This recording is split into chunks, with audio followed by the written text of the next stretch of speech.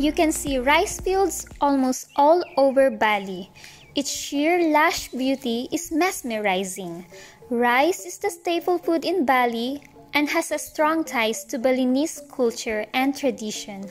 They view rice as a gift from God and a symbol of life. Aside from rice, Balinese also grow soybeans, tea, coffee, cacao, peanuts, chili peppers, onions, corn, and many more. On the side of the road, you can buy some local fruits like watermelon and also crops like corn where you can choose between yellow and white one.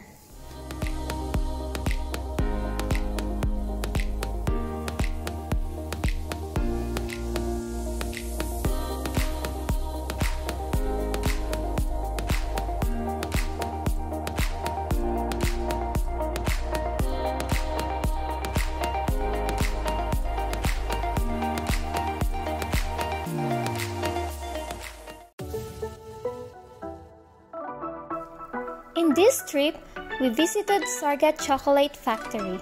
On our way, we were welcomed by a tropical beauty, a small village vibes.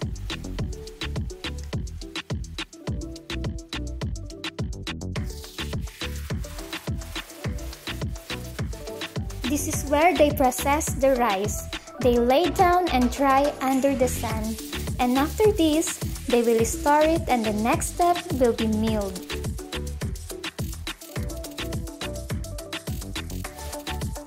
The road is a bit bumpy, but that's okay, because you will enjoy nature view along the way.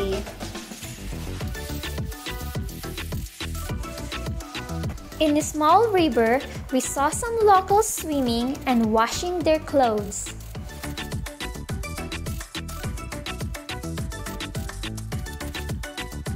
And here we are in SorgaChocolate shop.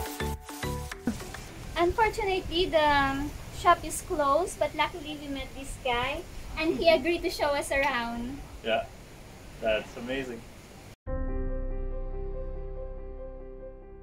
Mr. Regal Star showed us generous hospitality. We asked him if we can make a short interview and he was very welcoming.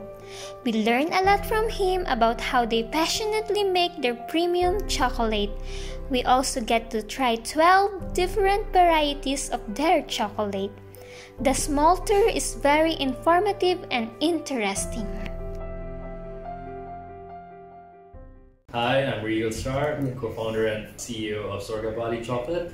Here we are in East Bali, Karangas and Jashri. We're taking you guys around our factory and we'll check out how the chocolate is done. From the cacao tree till the end product, a chocolate bar, which looks like this, one of them, and we have 12 flavors. So we have our own organic cacao farm. We don't use any pesticides in any of the stuff to keep our cacao pods healthy. It was one of the first chocolate companies in Bali. It started in 2011. So when the harvest season is here, all our team and the farmers, they get together and they cut all the cacao pods, and basically they check for the finest quality of cacao fruit. The reason we have to do that is to avoid any of the moldy flavors, to avoid any of the insects. Usually you get in a commercial chocolates, you get a lot of insects and mold. We choose all the finest cacao pods. Now there's 3 types of fermentation. Basically there's single stack fermentation, a double stack fermentation, and a triple stack fermentation. When you do a triple layer fermentation, when it goes from one box to another box, it usually mixes up and then it evens out the fermentation process. But by the end of the 3rd level box fermentation, you get a kind of a fruity flavor. Cacao is also like wine. Wine, the longer you keep, it's better, but cacao, if you do it from anywhere between 3 to 4 years, gives a really mature flavor and you get a very fine quality cacao. So we mildly roast it at about 55 degrees Celsius, which is like perfectly cooked, and it doesn't give a very strong flavor, it just gives the right flavor to the cacao.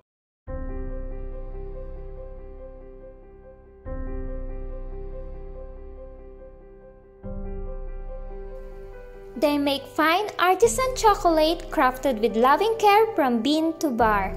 They choose premium cacao pods from Balinese farmers, and it is fermented with precision, sun-dried, roasted, and is stone ground to velvety perfection. Their chocolates are divine.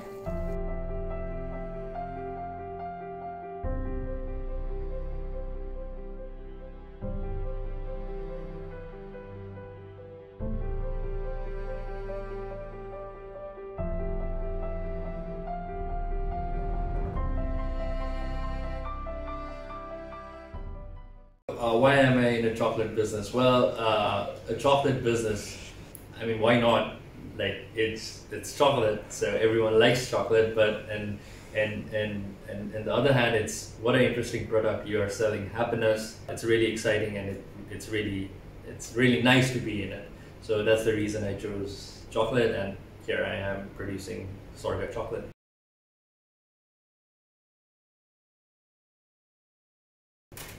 I mean, it has affected our business for sure, heavily, like heavily. But what are we doing right now is basically we transition our business online, being like marketing on the, our chocolate making classes and things that will interest the local people that's out here to get more chocolate experience. Mostly we used to sell only from our store. Now we are going out for retailers. So, a lot of retailers are starting to carry out chocolate. So that's just a transition that we had to do in order to survive Corona.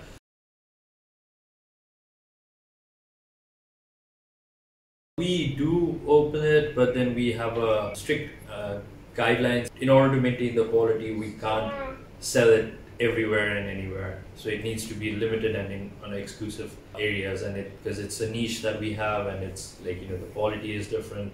So yes, we do open for wholesale, but yeah, it's all open to discussion. Our next destination is Charlys Chocolate. The entrance fee costs about 10,000 rupiah. You can enjoy walking under the shady coconut trees, leading you to beautiful beachfront view. The ocean is very relaxing and perfect to unwind. You can also enjoy unique architecture, which is Instagram-worthy posts. They also sell a unique product similar to Nutella, but a more healthy version using cashew and chocolate. They also have a swing with different level. A great place to sit down and relax while you sip a chocolate almond drink.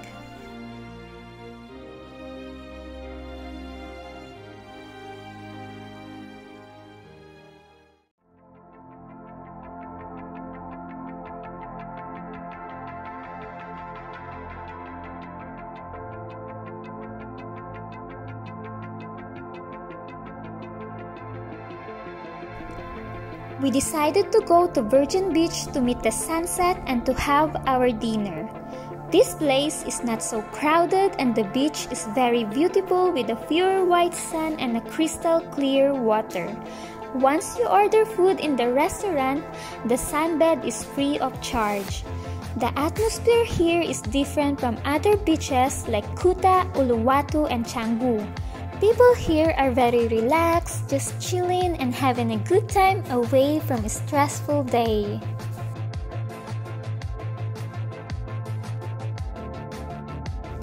When we came here, they setting up a fireplace to give a romantic and welcoming vibes. This beach is definitely a worthy place to visit when you come in eastern part of Bali. I hope you enjoyed watching this video. Don't forget to like and subscribe. See you soon!